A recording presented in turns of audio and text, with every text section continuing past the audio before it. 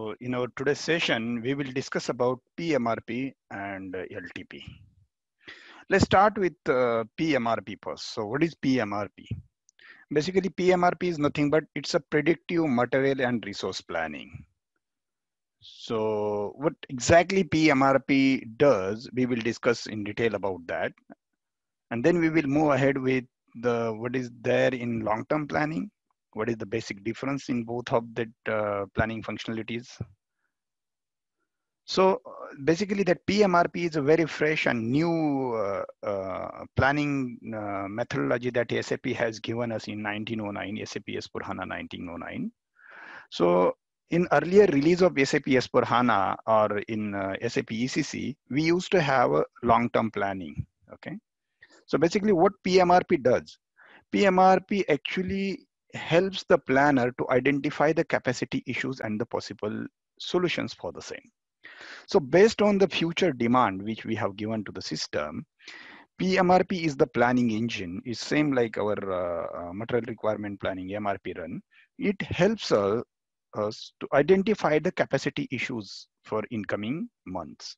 Let's say for us 1 year, if planner is doing the planning for next 1 year, and for a different month we have a different number of pieces or different demand, then this pMRP engine used to run the planning at a simulation mode, and it helps us to show at a simulation mode, is there any capacity constraint or is there any capacity issues for incoming months.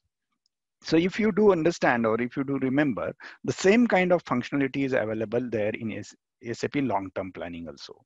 So what is the advantage or what is the difference in this pMRP that SAP offers here in 1909? That is, in pMRP, it not only gives us or it's not only help us to identify the capacity issues, but also it gives us the possible solutions for the same. So if you do remember, in long-term planning, we are able to identify the capacity issues through different reports, okay? But the possible solutions, that planner has to do a manual reconciliation or manual, monitor of the reports. And from that, planner has to identify the possible solutions. But here, pMRP engine helps us within a one Fury application. It helps us to give the possible solutions also. So that is very easy for planner to get prepared to take the decisions on the change conditions. Let's say for a specific material, if my demand is very high in a specific month, then pMRP engine propose the solution. Either planner can change the demand and reduce the demand, or planner has an option to change the resource plan. That means if he is having multiple production line to produce it, pMRP engine will propose the solution to planner. Okay, if this demand is going high in this specific month, we can bifurcate in these two different lines. Also, if I don't have a different line to produce this, then pMRP engine could provide the solution for that specific high demand to do the pre-production. That means prior to this month, if there is a available capacity in that month, planner can pull the planning or production and can produce this production in the prior to pre-production or prior to this month, so that it will be helpful to fulfill the demand. If that option is also not available, then capacity increase. That system will give an option to increase the capacity or change the capacity of that specific month by adding some extra line or increasing the machine with full volume or full speed. That kind of option that pMRP engine gives us. As we discuss in SAP ECC or earlier SAP releases in SAP S/4HANA, we do have long-term planning that is used to simulate the material requirement planning, which also allow us to analyze the capacity results and capacity situations. Based on different reports, planner can easily find out in which month there is a capacity constraint, and based on that, planner would be able to take the actions, okay? So basically what Fury application gives us here, in Fury application, in pMRP, SAP gives us only two Fury applications, okay? One, that is to schedule a pMRP job in the background, that is same like our MRP.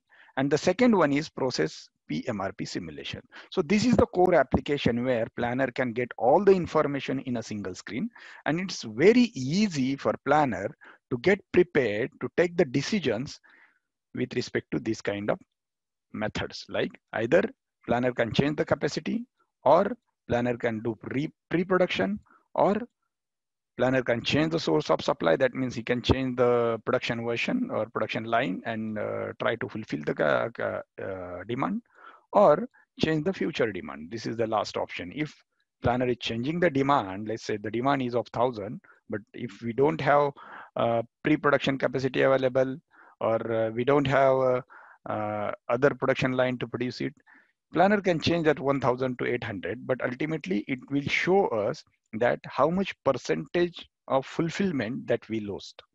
Like the requirement is of 1,000, but we are still producing only 800. That means we are reducing our performance. So that's how pMRP engine helps the planner to take a necessary action based on this pMRP run. Now we will discuss about long-term planning. As we said earlier in SAP, we do have that long-term planning functionality available. We will discuss about LTP, and we will try to find out what is the basic difference in pMRP and LTP. Now let's talk about long-term planning. Long-term planning in SAP is used to check the future demands at all BOM levels. Here we can check the current manufacturing capacity and vendor availability to provide the material in that specific period. So this is also the same like pMRP. This is also not the actual run. This is the simulation run, which system gives us the planning at a simulation mode, helps us to identify the capacity constraint, and the same way planner will be able to get prepared for the future incoming months. So in LTP, we do have different methods to simulate the planning for a future demand, also to preview the capacity planning information, also to preview the capacity planning cost, preview the purchasing information, and preview the inventory management. So this many information we can get through LTP.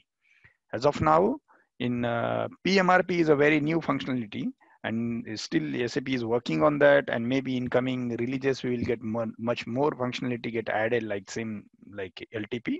But as of now in pMRP, we are able to see the capacity constraints, and system also propose the solutions for that. Here in LTP, we do not get any proposal from the system. Only system gives us different reports where planner has to go monitor the report, identify the situation, and based on that, planner has to act in the real manufacturing run or in the real manufacturing process. But in pMRP, system gives us the proposal. That is the basic difference between LTP and pMRP. And that's why SAP recommending us to go ahead with pMRP is an advanced technology or advanced planning methodology where planner will get everything at a same single page, and it's very easy for planner to take the decision. So basically in LTP, there are 5 major steps where planner has to create first planning scenario. Then whatever demand for the future incoming year, which we have there in the system, that demand we need to, copy it to the inactive version, right? So that demand, that defined forecast, that once we copy it to the inactive version, we need to define the forecasted plan to that planning scenario. And based on that planning scenario, we need to do the simulation material requirement planning run. It's altogether different kind of planning run, same like MRP, same like pMRP, right? So we need to run this simulation MRP run. Once it's done, system gives us the different kind of reports that planner has to analyze the report. And based on that, planner can easily transport the report results to the purchasing department, costing department with the different information. So in SAP, we do have different transaction code to do it. By MS31, we are supposed to create the planning scenario. Then by MD61, we used to create the demand in the system. Then we need to copy that demand to the inactive version by MS64. Then we need to run the planning, long-term planning MRP run by MS01 by scheduling the background job. Once it's done, system gives us the different kind of reporting like MS04 to understand the stock situation, then CM01 or CM38 to understand the capacity situation. Also, we do have a MCEC that is long-term planning, material analysis. This kind of reports we will get from the system, and that based on that report, planner will take the action. So if you look into the overall long-term planning procedure, is little lengthy and it's not that easy to understand and monitor all the reports what SAP is providing. And that is the reason now in SAP S/4HANA, SAP came up with fresh new technology, that is pMRP, and that is very much easy to do the planning and to take the action based on the result, because we are getting everything in this one application in front at a single page. Now let's move ahead and we will discuss how actually the LTP and pMRP process works in the system. Let's talk about the basic planning, production planning methodology, where we used to create plan independent requirement first in the system by MD61 transaction code, right? And then we used to run the MRP. I'll put material requirement planning here, like MRP run by transaction code MD01. Now we do have MD01N, that is MRP live, okay? Ultimately, once MRP run happens, for a system gives us the procurement proposals for in-house manufacturing material, system create the plan orders, right? Plan orders. And for externally procured material, system create the purchase requisition. Purchase.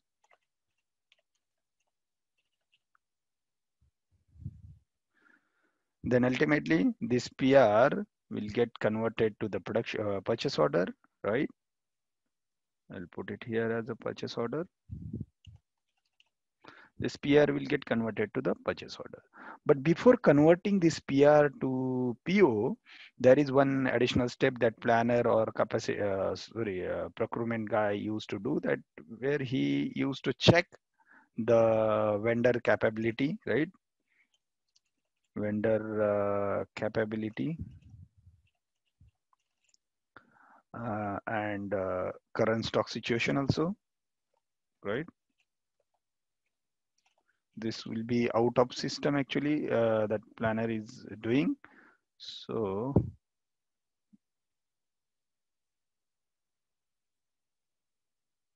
and based on that, planner used to take action to convert the purchase requisition to the purchase order, right? So I'll put this arrow in this fashion, okay, with the dotted lines. Okay.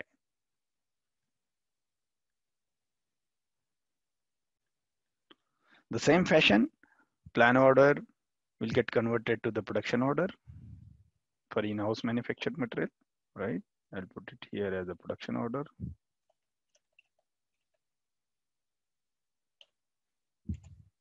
And then the production planner need to check the capacity, whether we do have a capacity available, right? Capacity planning. If capacity is overloaded for the specific month or specific day, planner used to do capacity leveling, where production planner change the dates or change the production lines manually based on the available capacity, and then it actually goes for the actual production, right? Actual. So if we see here capacity planning and capacity, leveling, this part, this is one of the most critical part for any planner to do it, because if we talk about the real example, for one specific machine, we do have different kind of product, and we are putting the demand for all the product here in MD61 for the same machine, for the same, let's say, month. Let's say my machine capacity is to produce 100 pieces of one specific material. I may have a demand for a specific month of, let's say, 10 different product on the same month with 100 pieces.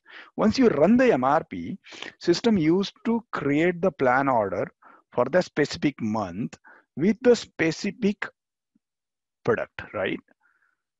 So for that specific month, although one product plan order is already running, system used to overload the capacity and used to create the plan order for other material also, because our planning run, MRP run, is not actually working on the capacity constraint. For that specific month, although one plan order is already there for A material, system used to create some other plan order for B material on the same day on the same machine. So it's altogether, if my machine capacity is to produce only 100, there could be a 100 production order for different material on the same same month. So it's actually overloaded. So it's planner job, when he is converting that plan order to production order, he need to check the capacity, he need to check the priority of that order or requirement, and based on that, planner can say, okay, for this day first order should run, and he manually change the date of the second machine material plan on the some other day as per the available capacity. And that is nothing but your capacity planning and capacity leveling. This is most critical part for any planner to do it, right? Where planner end up with different issues. The same way, when we are getting a material from different vendors, planner need to check whether vendor has a capability to provide that material, right? So if we don't have any kind of tool available, we will end up with a critical condition where my as per demand system is giving the plan, but it's not actually happening. So we are not able to fulfill that demand or fulfill the customer requirement, and we will end up with some critical situation. And that is the reason SAP came up with long-term planning solution. Before going to your real planning and real plan order and real purchase requisition, this long-term planning gives us the facility to run the planning at a simulation mode and check the capacity situation as well as my raw material situation, whether there is any capacity overloading in specific month. If yes, planner will get prepared for that, and he can manually distribute the capacity for that specific month in the actual planning. That's what our LTP provides. So if you talk about the long-term planning uh, process steps, I'll put it here with some different color. Okay, I'm putting it with, let's say, okay, how we are actually doing the planning.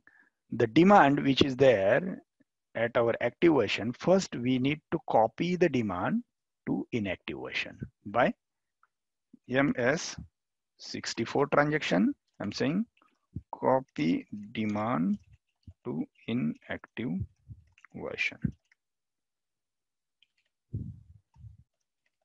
Okay, I'm putting this step here. Once we copy the demand to the inactive version, let's say inactive version could be 0003 or something. I'm putting here as a 03 for the understanding. Okay. Then planner has to create one planning scenario. Okay. Planner has to create planning scenario by MS31, right? I'll putting here create planning scenario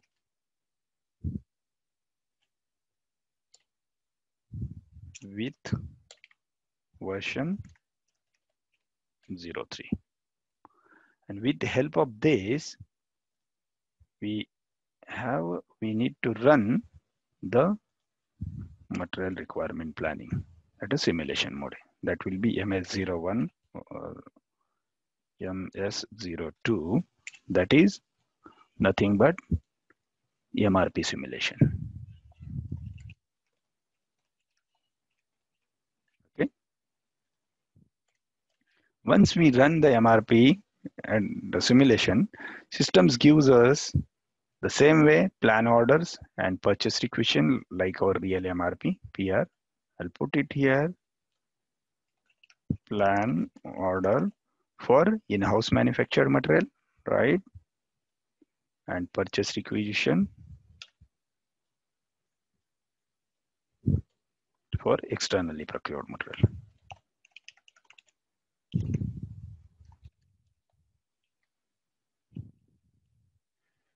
externally. This is actually at a simulation mode. These are not the real plan orders or real purchase requisitions. Okay, that will be at a simulation mode to check the stock situation and to check the different reports. So basically, with help of this plan order and purchase requisition, planner will get different kind of reports where he can easily go and analyze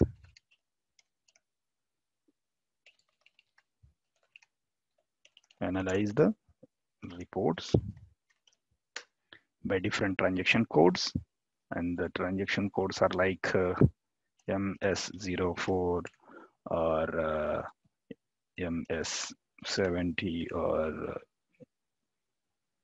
MEC, what we talked about, KSPP. Okay, I'll put this here. So these kind of different reports we will get from the long-term planning, and with the help of this report, planner can be able to take a corrective action, corrective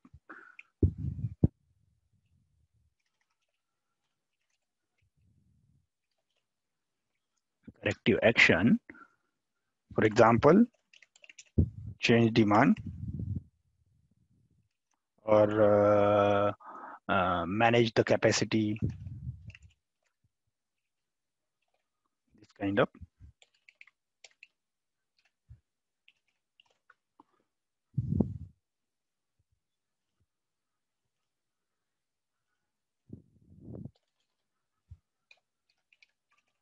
Okay, so this is what the output is with a long-term planning. I'll put this with some, okay, and I'll make some understanding with help of this, and this we used to run MRP, where system gives us the plan orders and purchase requisitions at a simulation mode. These PR plan orders and PR are not the real planning, okay guys. So that is at a simulation mode where planner will be able to easily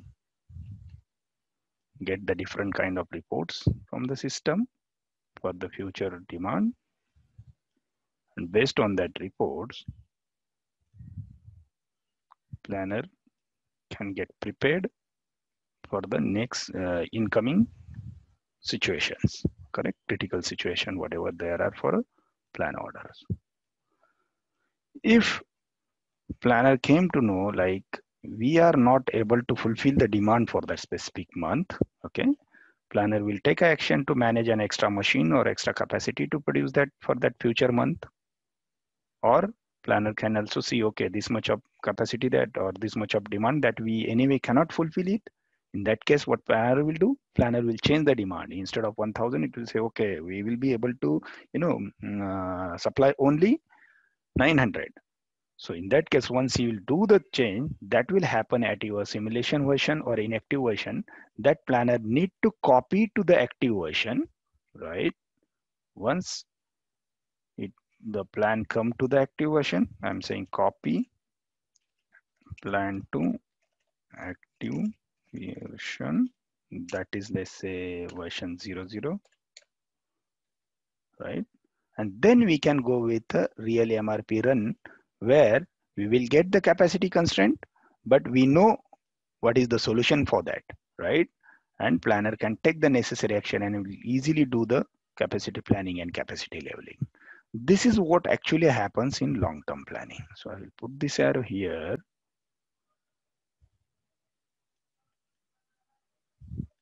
With the dotted line. And with the help of this different kind of reports and planner has taken the action, planner can easily do the capacity planning and capacity leveling, and it will not end up with any kind of critical situation. So this is the facility that long-term planning gives us. But if you look into the whole end-to-end process, there are so many things that planner need to do, and the reports which is coming out with this long-term planning is not that much easy to understand, or it's not that much easy to take a monitor to take a corrective action based on that. Because if I'm running for multiple materials with multiple different lines, system is giving us so many reports or so many, outputs, and it will get little bit more confused. Also, system here is just giving us the reports, okay, from where planner need to identify the situation, and based on that, planner has to take the right action during his real MRP. Now, because of these critical situations, or because of this kind of reporting functionality available in LTP, SAP came up with a fresh new planning methodology, and that is nothing but your pMRP, where we will get the same kind of reporting and same kind of outputs and same kind of things, where planner can easily do the capacity planning and capacity leveling at a one page, okay? And that is nothing but pMRP, where SAP has just came up with only two application. Here, if you see in the long-term planning, we do have so many things that planner need to do. Planner need to copy the demand first to inactive version, then he need to create separate planning scenario, then he need to run separate MRP run for that planning scenario, where system gives us the simulation mode, at a simulation mode, plan order and purchase acquisition, and then planner need to monitor all the reports, different kind of reports, from where planner is able to take the action, corrective action. But here in long-term planning, SAP has came up with only two applications as of now, okay? I'll put this with some different color to understand. The first application is to schedule pMRP job, okay? pMRP simulation creation.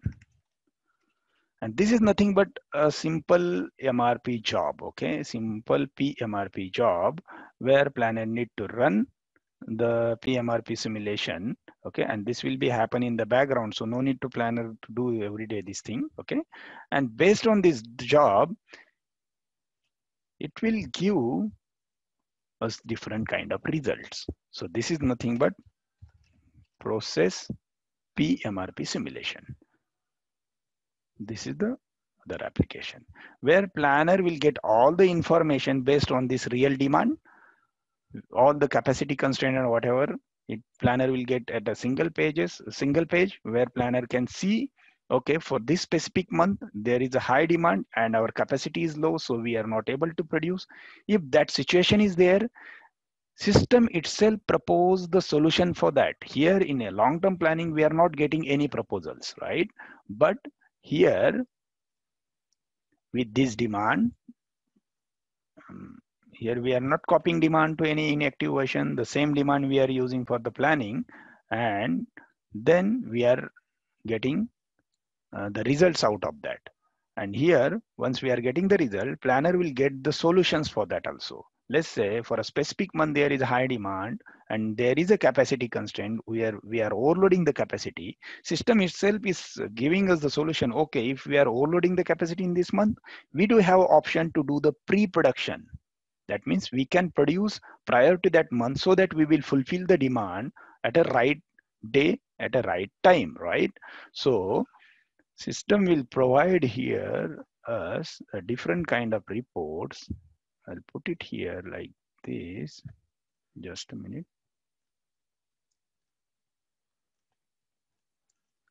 One.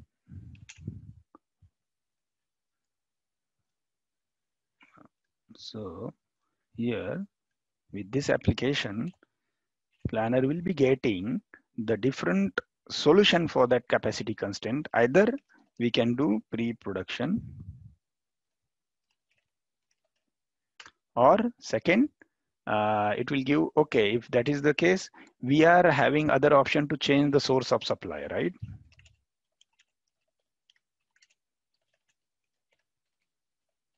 That means if for that specific material, we do have different production line or different production version to manufacture, then it will give the possible solution. If there is a high capacity constraint for that specific one on that specific machine or specific production line, we can change the source of supply, we can change the machine, and we can bifurcate the load between one machine to other machine.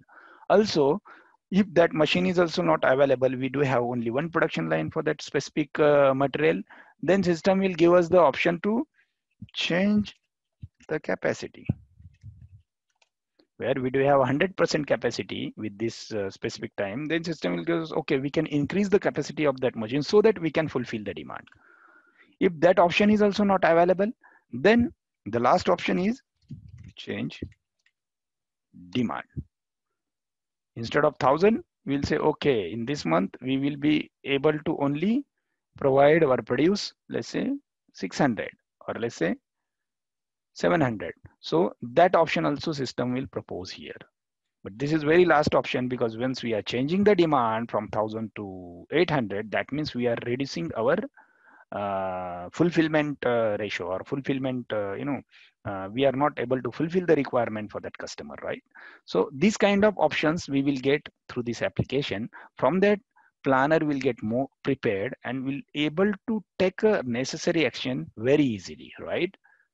Now, guys, if planner is coming saying, okay, for that specific month, he's trying to change the demand because he don't have any option available. He don't have anything available where he can either do the pre-production or change the source of supply or something. Now there is only one option available, let's say, that is change the demand. Okay. In that case, once planner release this plan, okay, once planner release this change in demand, whatever he has taken the action, release the plan,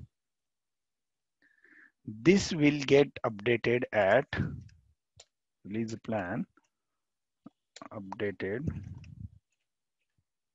at inactive version. Okay. Once that plan get less, inactive version is 03 or something. Okay. I'm putting 02. Then planner need to copy this plan from inactive version to active version and can go ahead with the real planning. Hence, it will not end up with any capacity constraint because we already changed the requirement. But this step is only applicable when we are doing the change in demand. If not, we can do these three different options. System is proposing us three different options where we can do pre-production or change the source of supply or change the capacity. In that case, we no need to copy this plan to the active version, right? So this is what pMRP propose. So if you try to compare LTP versus pMRP, in LTP we need to do so many things like creating planning scenario, copying the demand from active version to inactive version, then separately MRP run, then get the different output from that MRP run, monitor these outputs, right, in the different kind of reports, because this is not at a one place. MS04 is separate transaction code, KSPP is separate transaction code, like that. And based on that, planner, after monitoring, planner has to take a right action here. Okay. But in LTP, there is only one application available where planner will get all the information in front of him and also different proposals. Here planner can easily choose any proposal. System will propose, okay, this much quantity that need to do the pre-production so that there will be no capacity constraint. Or let's say total requirement demand is 1000 and our manufacturing capacity is only 600. So system will propose that 400 remaining quantity that we need to allocate to the different production line. When we are allocating it to the different production line, system will check for that specific production line, is there any other production load is already there? If yes, system will say, okay, you cannot go to this option. You can increase your capacity. That's how different kind of proposal system propose here at a one screen, where it's very easy for planner to take action and release the plan. In LTP, it's not that easy to monitor the things. That's what we discussed. Now, guys, we will jump into the system and we will try to run these two different applications with different demand, and we'll try to see the stock situation and capacity situation. We will try to use all these options, okay, to fulfill the demand and to do the planning. Before going ahead, I just want to know if you have any kind of question till point. Okay, guys, if you don't have any question, we will jump into the system and we will try to configure the pMRP, and where we will run these two applications.